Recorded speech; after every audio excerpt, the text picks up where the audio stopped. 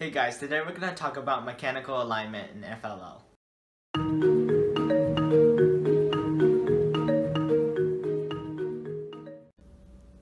Most FLL missions can only be completed if the robot is positioned very accurately. Mechanical alignment guides the robot to the correct position.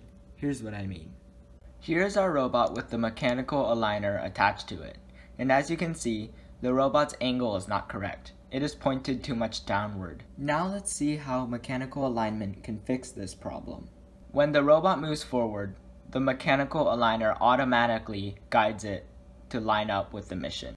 This is because when the angle pieces on the mechanical aligner touch the mission, they automatically push the robot to the right place. Let's start building this mechanical aligner, which will help your robot align to the elevator mission. Here are the pieces we'll need. First, let's start out with an 11 beam. Let's take our long blue pins and put them into these spots.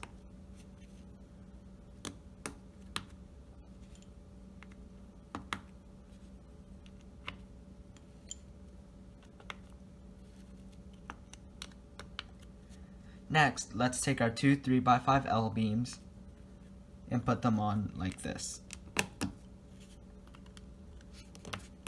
Last, let's take an 11 beam and put it on top.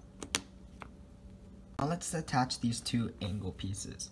So let's take two of these blue axle pins and insert them here and here.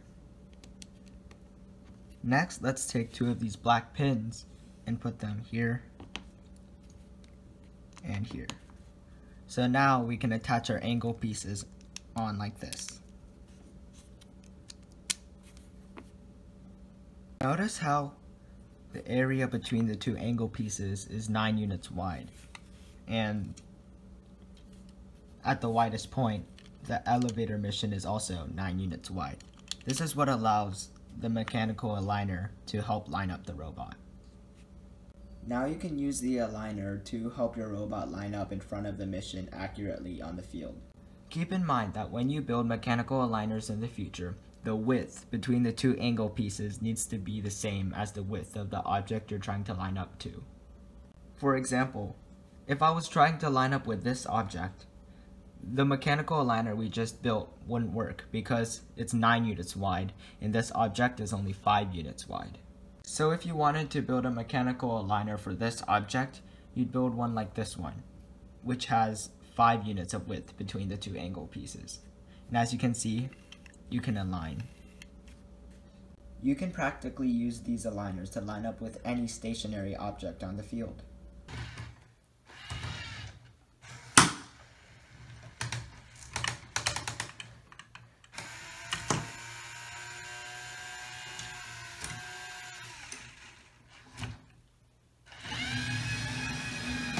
If you enjoyed the video, please hit like and subscribe. See you next week!